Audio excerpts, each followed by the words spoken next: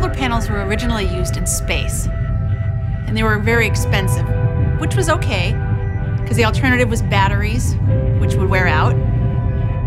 When people first started using solar panels on Earth, they were really used for applications where you needed energy far away from a normal transmission line, where you could plug something in.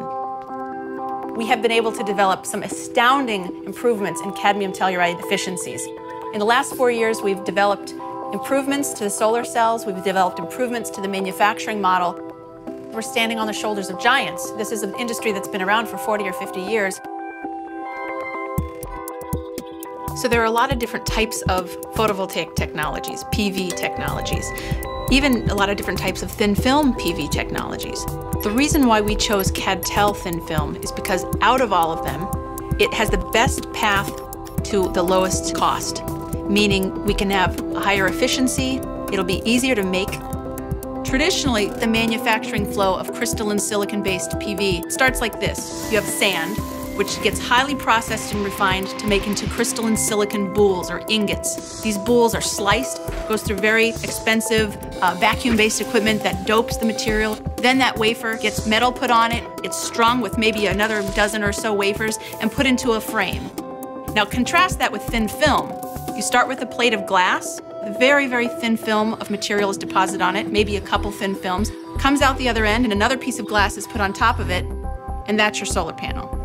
So once we chose CadTel as the technology that we wanted to go with, we found this company called Primestar Solar in Colorado, who were a great partner for us. They brought the ability to really understand the materials as well as expertise in how to make the equipment that's used in the manufacturing. We coupled that with the science and the technologists here at GE. We've done some really wonderful things together. We'll have one solar panel coming off the line every 10 seconds. That's millions of solar panels a year from one factory. Over the next 20 or 30 years, it's expected that the human race will need about 13 terawatts more power than we use. We have to think about what types of resources will allow us to have double the amount of power we use today.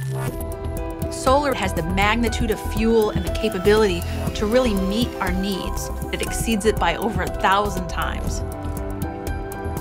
So one reason why GE is really excited about solar is partly about all these great advances that we're making today and all of the path that we see and the roadmap that we're on to drive down costs and make this really affordable for everyone to use. And we're an energy company.